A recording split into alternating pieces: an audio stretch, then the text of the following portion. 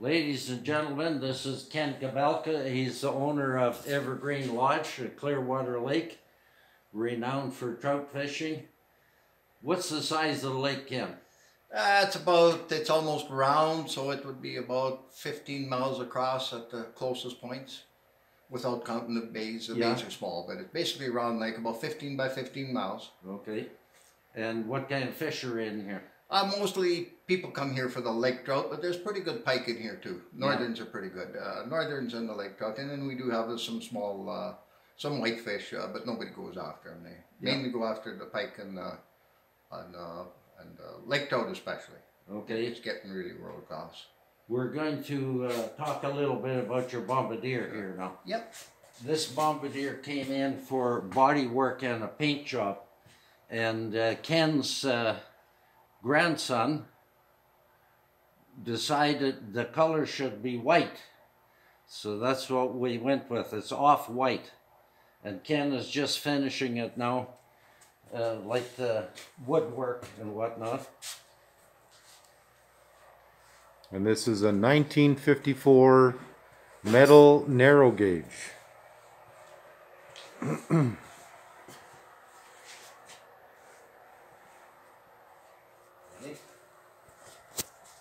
So you're still working on this, and you had this for a while.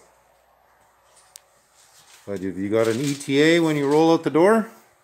I had other things I had to do, and I'm going to get right back at it. I started this morning, and I think in about 4 days, 5 days, it'll be out the door ready to go. Oh, wow. Okay. It has to be. We're ready to fish. Oh, well, there you go. Okay. We started off with a new rad and a new transmission cooler rad. And then all the doors are hinged with lift-off. And this is a 300 cubic 6 Ford engine with a 240 head on it, and roller rockers, high volume oil pump, and bored out to 50 thou with special pistons. And to do with all the electronics, one wire distributor was installed in here. This cover was made at a different shop and assembled. The motor was all done in Winnipeg at a machine shop that specializes on this. This has a Offenhauser 4-barrel intake manifold with a 550 carburetor, and it's dual exhausted down to 3.5 inches for volume to get rid of the gas, the exhaust. And it's a 140 amp alternator in here. I forgot to mention that that Offenhauser is intake is for a 4-barrel carb. Now this is solid tires with the big axle. It's the same wheel and hub as M7 Bombardier or Swamp Buggy. All these tires are new, foam filled. Tracks are new, cleats are new, and bogies are all new. Plus the sprockets.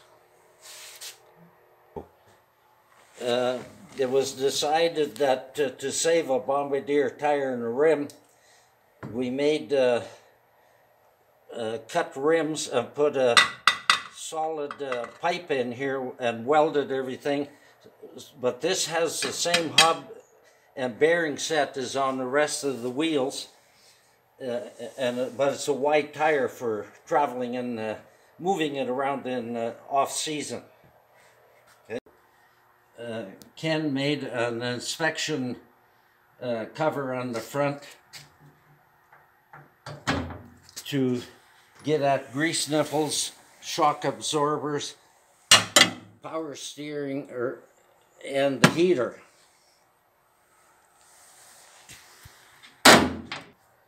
This is a dash shifter for an automatic transmission, electric power steering, tack, horn, and the rest of the gauges for the heater and the headlight. And what are we looking at down This here? is a 1-ton rear end with a disc caliper brake. And that's the reservoir for the brake system.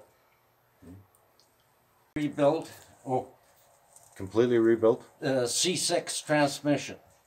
Okay.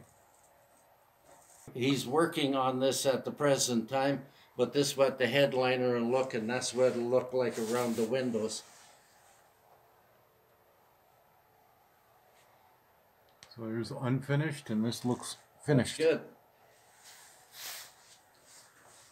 Under here is usually it's open.